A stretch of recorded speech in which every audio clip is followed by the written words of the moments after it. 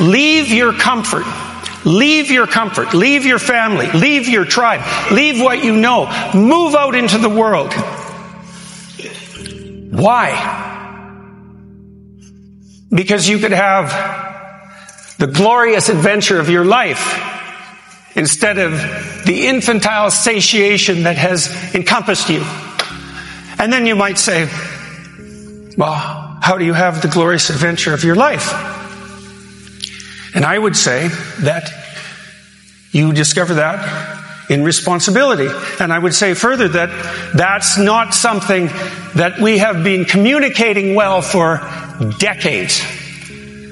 We're torn apart with concerns about identity.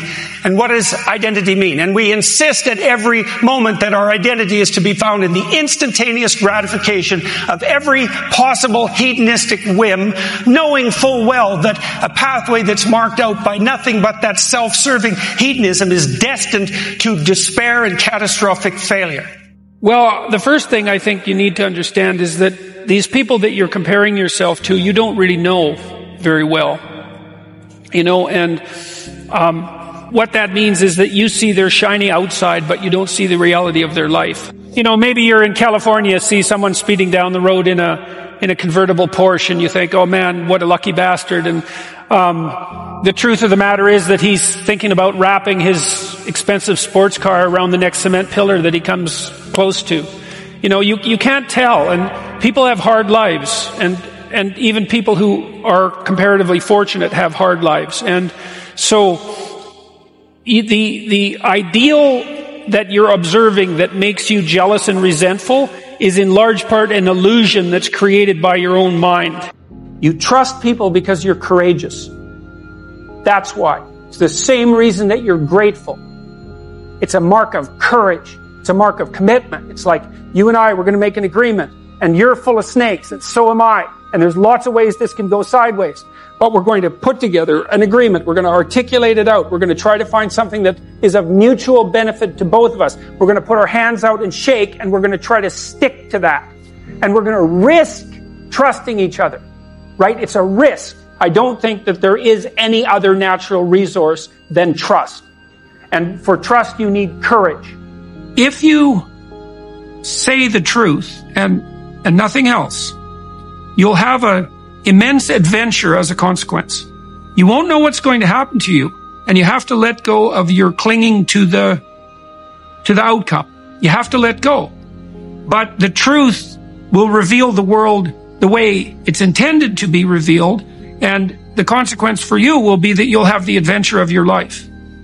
And the other part of that ethos is this, and it makes perfect sense to me. I can't see how it can be any other way, which is that whatever makes itself manifest as a consequence of the truth is the best possible reality that could be manifest, even if you can't see it. In a boxing establishment, the capacity for aggression is something that's not only allowed but developed, but it's brought under control. And I think that sophisticated psychologists understand, and sophisticated people understand, that you don't make men harmless by making them weak. You make them useful and responsible by helping them bring their capacity for mayhem and aggression under long-term, conscious, careful control. And that's part of the respect. One of the things about boxing, and this is true of any sport, I would say, is that you have to learn to take a blow, and you have to learn to control your temper. And that's a big deal, because a lot of aggression, violent aggression goes astray when it's impulsive. And all the men that I've met who were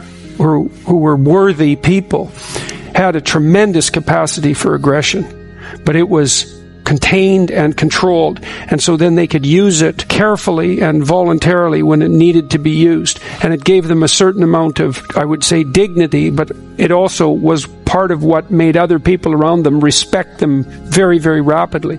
You learn things painfully. When you learn something painfully, a part of you has to die.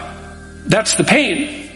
When a dream is shattered, for example, a huge part of you that constituted that dream, maybe even the biological substrate of that dream, has to be stripped away and burned. Life is a constant process of death and rebirth. And to participate in that fully is to allow yourself to be redeemed by it.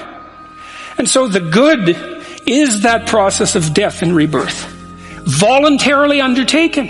It's like you're not as good as you could be, so you let that part of you die.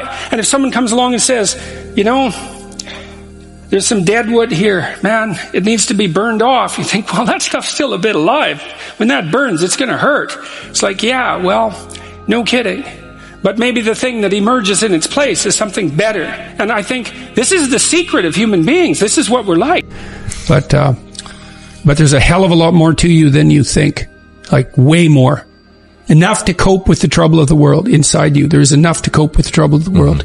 And if you had enough courage, you could let that out. Enough courage and faith, you could let that out. And everything would be better because of it. Really, really. And so that's a good story, and it's also true. And so I'm trying to tell that story. If you take people and you expose them voluntarily to things that they are avoiding and are afraid of, that they know they need to overcome in order to meet their goals, their self-defined goals. If you can teach people to stand up in the face of the things they're afraid of, they get stronger. And you don't know what the upper limits to that are, because you might ask yourself, if for 10 years, if you didn't avoid doing what you knew you needed to do, what would you be like? Because people think that the purpose of memory is to remember the past. And that's not the purpose of memory. The purpose of memory is to extract out from the past lessons to structure the future. Go do something. Do the best thing that you can think of. Put the best plan you have into practice. It's not going to be perfect, and it will change along the way. But it will change partly because you become disciplined pursuing the path. And as you become disciplined, you become wiser. And as you become wiser, you become able to formulate better and better plans. If you dare to do the most difficult thing that you can conceptualize, your life will work out better than it will if you do anything else. Well, how are you going to find out if that's true? Well, it's a Kierkegaardian leap of faith. There's no way you're going to find out whether or not that's true unless you do it. So no one can tell you either, just because it works for someone else. I mean, that's interesting and all that, but it's no proof that it'll work for you. You have to be all in this game.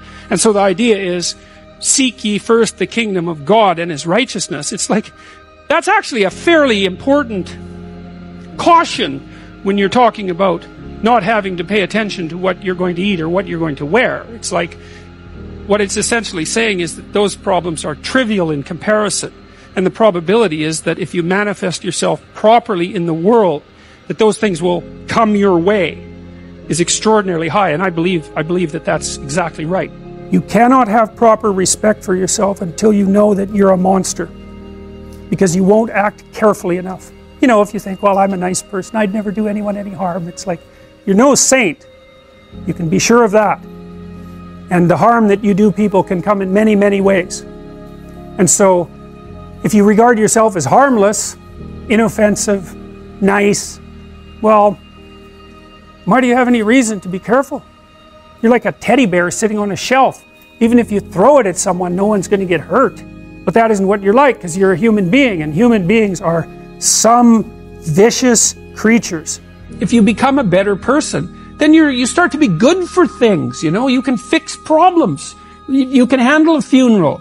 You can handle a difficult situation, And so it's not only that it's psychologically meaningful to pursue the highest of goals and the development of your character, but it's also the best possible thing that you can do practically here and now in the material world to make it less terrible than it might otherwise be.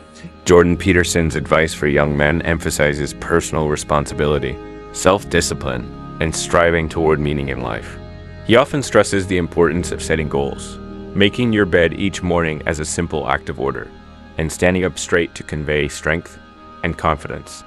Peterson argues that life is inherently full of suffering, but through responsibility and purpose, one can find meaning and avoid a life of nihilism or resentment.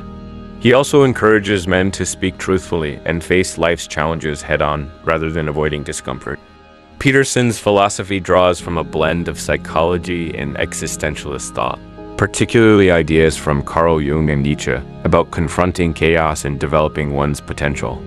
By taking control of their own destiny, young men can improve themselves, help their communities, and contribute to society in a meaningful way. What do you think about Peterson's approach? Do you find it empowering or perhaps challenging? Share your thoughts